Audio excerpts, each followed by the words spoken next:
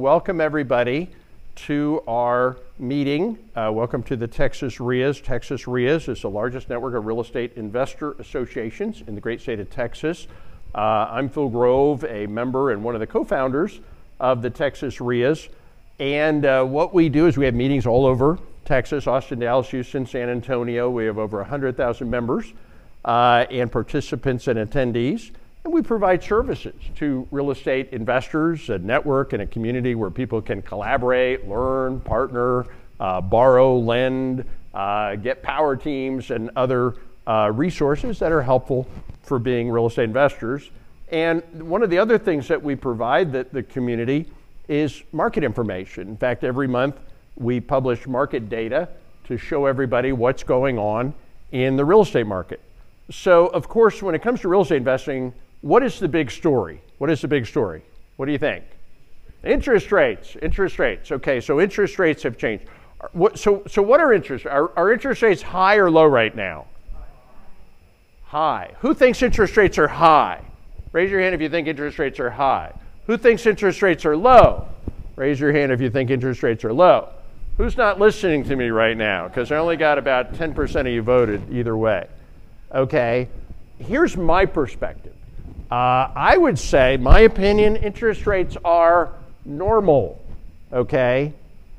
I've been doing this for 20 years, right? When I started investing in real estate for years and years and years, most of my properties I've owned for 20 years have 6.5%, 7.5% mortgages. That's called normal interest rates. Now, for those of you that have been just kind of paying attention to this real estate thing for the last couple of years, right? We had for a brief period of time there freakishly abnormal interest rates.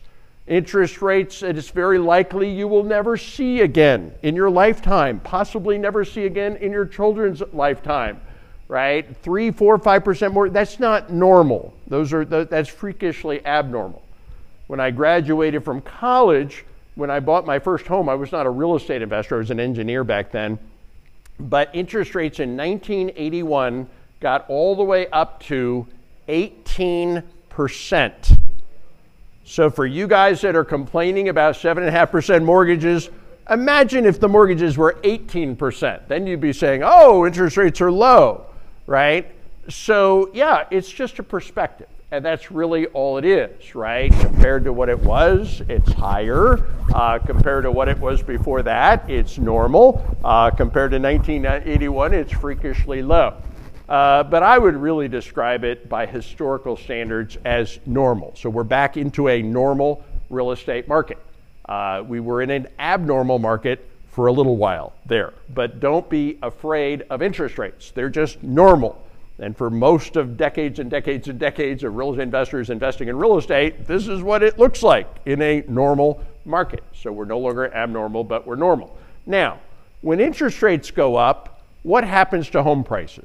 What do you think? When interest rates go up, does it make home prices go up or down? Who thinks it makes home prices go down? Raise your hand. Who thinks it makes home prices go up? Raise your hand. Okay, wow, you all think it makes it go down. Here's what interest rates do to home prices. It makes them go up and down at the same time, right? Now, there are upward and there are downward forces on the real estate. And I'll tell you something about real estate, having been doing this for 20 years. Here's the thing about real estate. Real estate doesn't care much about interest rates, and I'll show you why in a minute. It really doesn't care about the economy. People think it cares about the economy. Not really. During the Great Depression, real estate prices went down a whopping 6%. Nothing. During the Great Pandemic, we just lived through that, a 1 in 100-year pandemic, right? During the Great Pandemic, interest rates went up 30%. It's not the economy, right, that drives interest rates. That drives real estate prices. So then what drives real estate prices? Here's what real estate cares about: supply and demand. It's the purest market there is, supply and demand, okay? When there's more demand than there is supply, prices go up. When there's more supply than there is demand, prices go down. That's it. like 2008, what happened? The real estate market crashed in 2008. Why? Well, it's pretty obvious when you look back and see it. 2002, 3, 4, 5, 6, 7, right? We had something called subprime lending. Instead of requiring people to have jobs and credit and income in order to borrow money, you simply went into a bank and they held a mirror under your nose. And if they saw fog, you got the loan, right?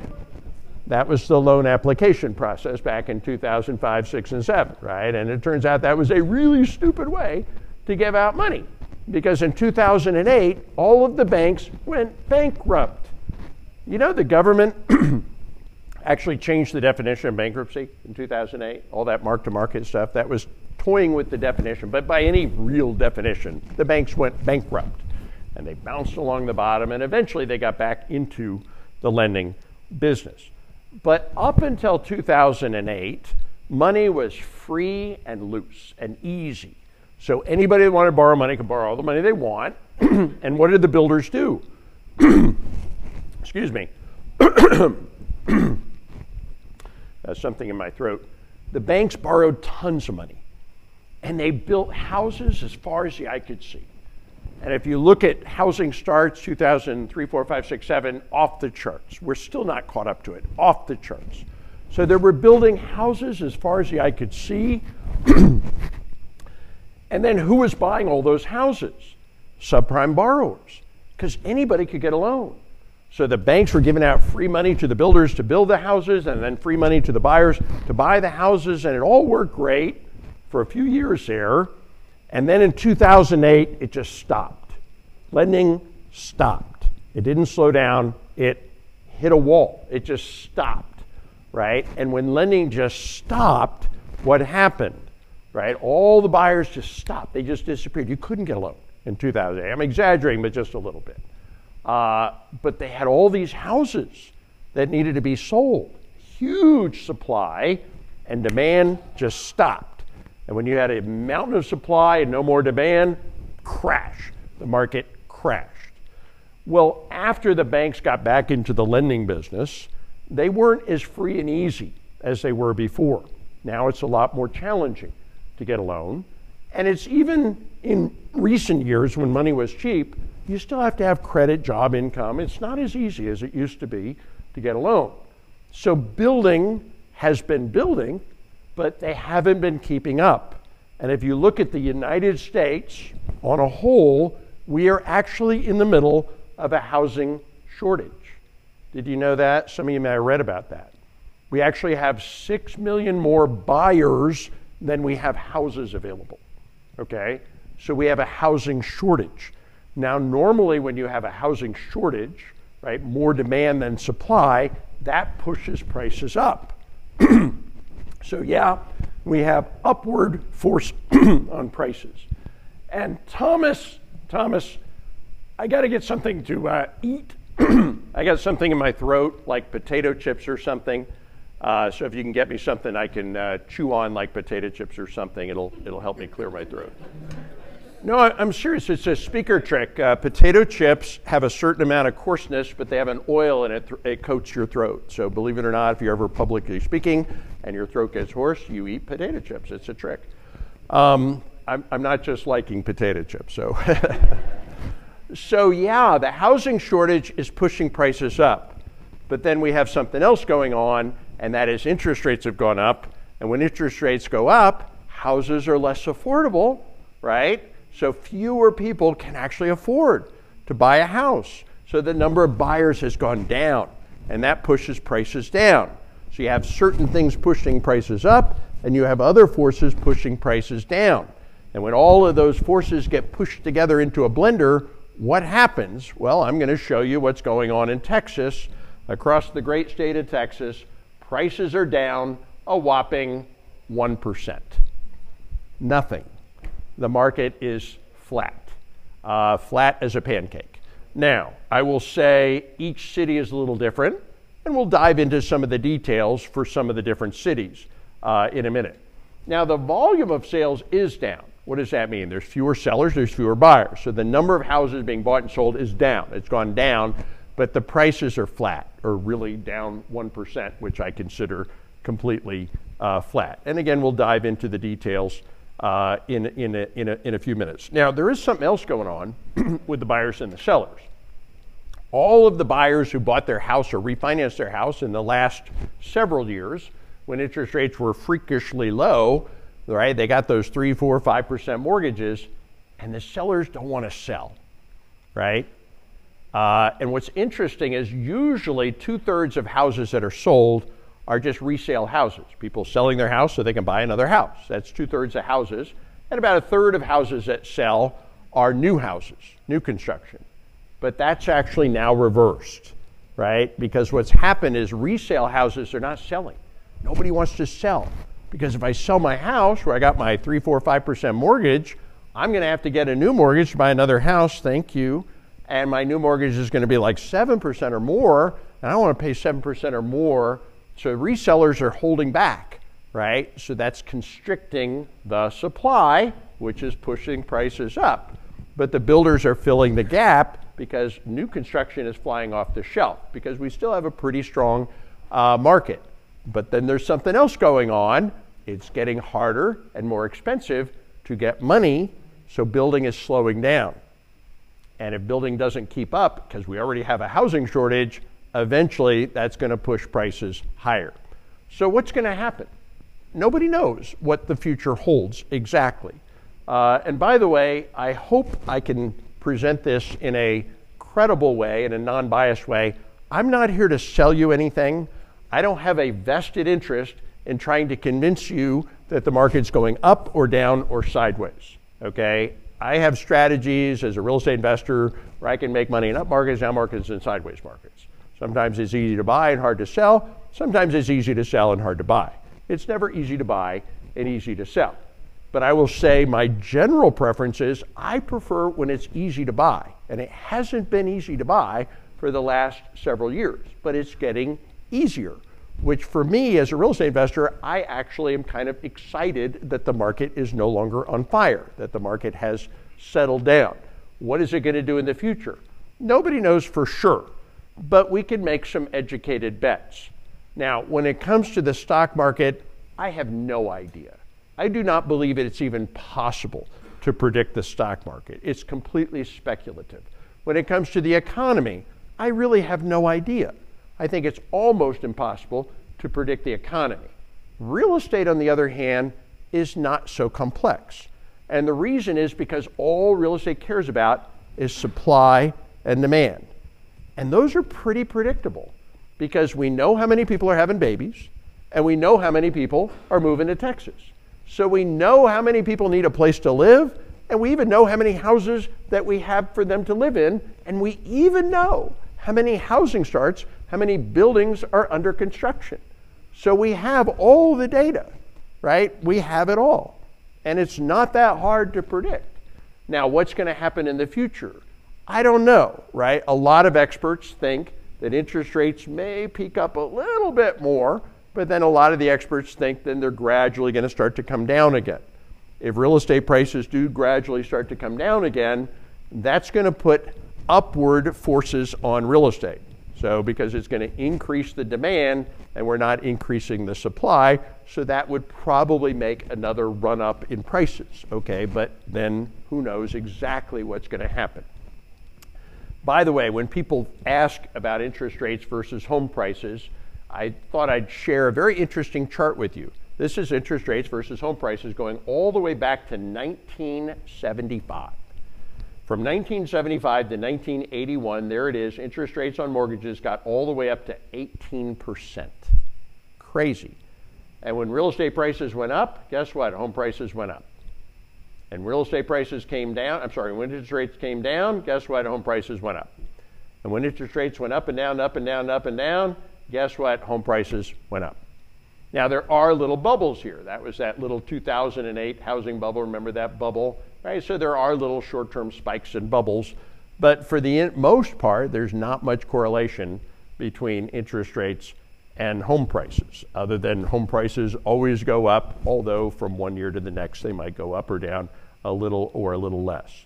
So Texas, let's look at Texas. The average Sales price for a house in Texas is $423,000. That's the average, and it's actually up 2%.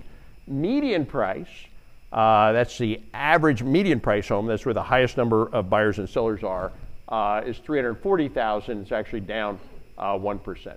But the number that I look at more than anything else is this one right here in the middle, months of inventory, months of inventory. What does that mean? Let me put that in perspective. One way to look at inventory is this, months of inventory. If we stopped listing any more houses for sale, no more houses available, and we're not going to sell anymore. Okay, we're going to just sell what we got until we run out. That would take 3.5 months. We have 3.5 months of total inventory, right? Which is also another way to look at that. That's the average amount of time it takes to sell any house. Some more, some less, some much more, some much less. Now, to put that in perspective, here's the saying. They say if there's more than 6 months of inventory, you have a buyer's market. If there's less than 6 months of inventory, you have a seller's market. If there's right around 6 months of inventory, you have a neutral market. We have, across the great state of Texas, 3.5 months of inventory. By any historical perspective, we are in a pretty strong seller's market. Now, it's not as strong as it was a year ago, where it was 2.6 months of inventory, but I would describe that as a virtually freakishly strong seller's market. Now, pending sales is down a little bit, and the amount of houses available, active listings, is up a little bit, which shouldn't be a surprise because that's why the inventory has gone up. If you look back over the last 3 years, 2021, real estate prices were up 18%, almost 20%. 2022, prices went up another 10%. 2023, average prices are down 1%, or I would say flat. If you bought a house in the last year, you're looking at the market and saying it hasn't done anything. If you bought a house 3 years ago, you're looking at the market and say, wow, I'm a lot richer than I was 3 years ago. So congratulations, and that's just perspective. Let's jump into some of the other cities, starting with Dallas. So here we are in the Dallas-Fort Worth area. The average price, this is not a typo, in Dallas is $514,000. And it's actually up 3%. Look at that. Median price, $406,000, down 1%. But look at this number. Now, this is really interesting. Months of inventory in Dallas, 2.7 months of inventory. This is a strong seller's market in Dallas. And I don't know why this is, but we've been tracking this for 20 years. And I don't know why what I'm about to tell you is true, but I'm going to tell you for 20 years it's true. Dallas has always been the bellwether for Texas. If you want to know what's going to happen in Houston and Austin, you look at Dallas. When the condo market goes down in Dallas, 3 months later, it goes down in Austin and Houston. It's always ahead of the curve. I don't know why. I have no idea why. But if you go back 20 years, it's always ahead of the curve. And something interesting is happening in Dallas, and that is inventory is falling. And the market is heating up, interestingly enough. Total listings is actually up in Dallas, but only 5%, not much, right? Pending sales is down, but only 16%. Total closed sales, it's only down 8%, right? So it's very interesting. Now, Dallas, going back 3 years, 2021, up 20%, great year. 2022, another great year, up another 15%. Dallas has got the best appreciation in the state of Texas. And this year it's flat. So that's Dallas. Diving into some of the other cities, Houston, a little more affordable, average price $420,000, up 2.5%. Median price down 0.3%, less than 1%. Months of inventory 3.3, a little more than Dallas. Closed sales down 4%. So not a whole huge difference. Austin is the most expensive city by a pretty good margin in Texas. Average price of a house in Austin, $583,000. That is not a typo. And we did a little research on this, and it turns out that Austin is actually Latin for San Francisco. Yeah, did you know that? Yeah. The root Latin term. Well, yeah, no, actually Austin is turning into Silicon Hills, right? Tesla, Amazon, Apple, all the high-tech companies, Samsung, they're all building, factories, and they're moving their headquarters to Austin, and they're moving in all their high dollar employees, right? So they got a lot of six-figure people they're bringing in, and all that money and all those businesses are just jacking up the prices in Austin, Texas, making Austin now the most expensive city in Texas. And months of inventory a little higher, 3.8, but Austin had something a little different. Austin's unique in this way. 2021 in Austin, prices went up 30% in 1 year. And I was there. And I got to tell you, there were months in Austin where we had 0.4 months of inventory, 0.3 months of inventory. That's less than 2 weeks of inventory. It's never happened before. And what was happening back in 2021, somebody put a house on the market for sale, and they'd get 9, 10, 12 offers in a weekend, just like that. So the buyers would come in from California, wherever they're coming in, they'd put an offer, they'd get outbid. So they'd put an offer on another house, they'd get outbid.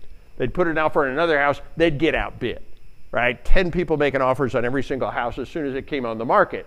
And so finally the buyers just got so mad that they just started getting mad at the realtor, just said, I'm not getting outbid, just give them whatever it's gonna cost, right? And literally people were buying houses well above the appraised value and just bringing the extra money to the table because the bank will not loan more than the appraised value, but it became such a frenzy that it was kind of a freakish market for a while. And less than 2 weeks of inventory, I mean, I've never heard of something like that. And prices in 1 year went up 30%. Next year, they went up another 10%. And then this year, it's settled down. In fact, Austin's actually had the correction of about 10%. Now, if you look at Austin and Dallas over the last 3 years, they're the same, right? Went up 30%. But the difference in Austin is it went up 40% and came back 10, right? Versus Dallas, which just kind of more gradually went up 30 and leveled off.